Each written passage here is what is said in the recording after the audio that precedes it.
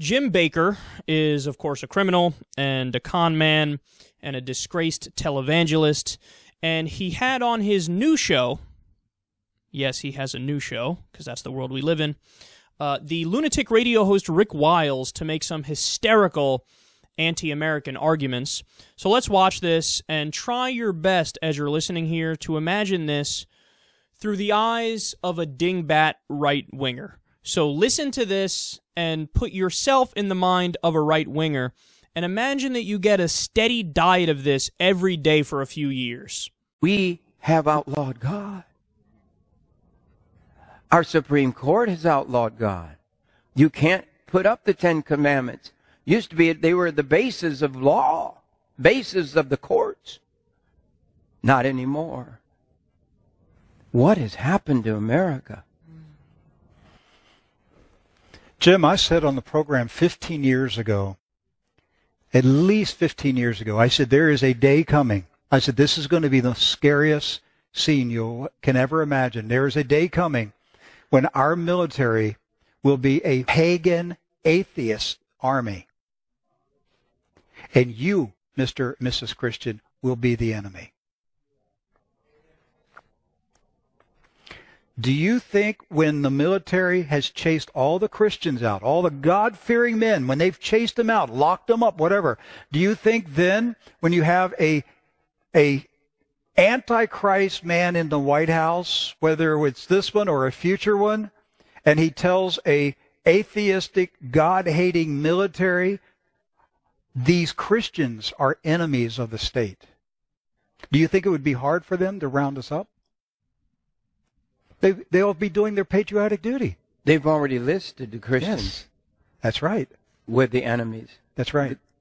When you were asking, how's this happening? This Third Reich is here. This Nazism is here. Okay, it's springing up and it's scary. Well, listen, the rest of the world sees it. The Russians are referring to us as the Nazis. If you read carefully what the Russians are saying, if you translate their Russian speeches into English, they're talking about the new Nazis. We finally figured out what it takes to make right-wingers support Russia, to elect President Barack Obama. Just have a black Democrat in office in America, and all of a sudden the people who hated the Soviet Union and hated Russia, now they're like, look, their propaganda calls us Nazis, so it must be true. Listen to how insane these people are. Now think about what I told you before the clip there. I said, imagine you are one of these ultra-right-wingers. Put yourself in that person's shoes and listen to this stuff. Dude, this talk gets dangerous, man. Because if anybody actually believes what they're saying, and there are people in America who believe what they're saying, well, goddamn, this is where you get the radicalization that leads to people joining the sovereign citizens movement, which is the homegrown domestic terrorist movement. This is how you get the stat that we talk about all the time, how 56% of the terrorist attacks and attempted terrorist attacks in the United States of America are done by right-wingers. It's because of hysterical lunatics like this who people listen to and they think they're giving some sort of expert analysis.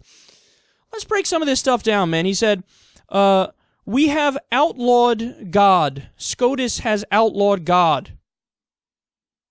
Really? I missed the memo. So the Supreme Court outlawed God. How? What are you talking about? So now everybody's mandated by law to be an atheist? That's not my spin on it. I'm giving you a quote. Quote, we outlawed God. The Supreme Court has outlawed God. No, they didn't. You made that up. He said, the Ten Commandments was the basis of law. No, it wasn't. You made that up. Only like, what is it, 2 of the 10 Commandments? At most, 3 of the 10 Commandments are laws? The other is shit like don't worship on Sunday, or I'm sorry, don't worship false gods, honor your mother and father, stupid shit like that. Only two or three of them are laws. He's like, that was the basis of law, was the 10 Commandments. Again, that's not true. You made that up because you're a Christian dingbat. Then he said, the military is a pagan and atheist army. The overwhelming majority of the people in the military are Christian. And if anything, there's a problem in the other direction right now in the military. There are these stories of these Christian dominionists in the army who are basically like the Christian Taliban, who are uber religious, and they're, the people who are stationed in other countries, and there's the fear that they might go rogue and do crazy shit in the name of their religion because they believe in this crazy version of fundamentalism. The problem is not the atheists in the military. The problem is certainly not the pagans in the military. I'd be surprised if there's one person who describes himself as a pagan in the U.S. military.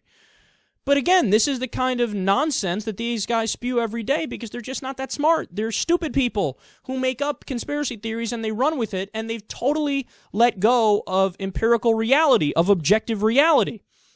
And by the way, even if, let's say the army was, for argument's sake, let's say it was 60% atheist. It's not. It's nowhere near that, but let's say it was that.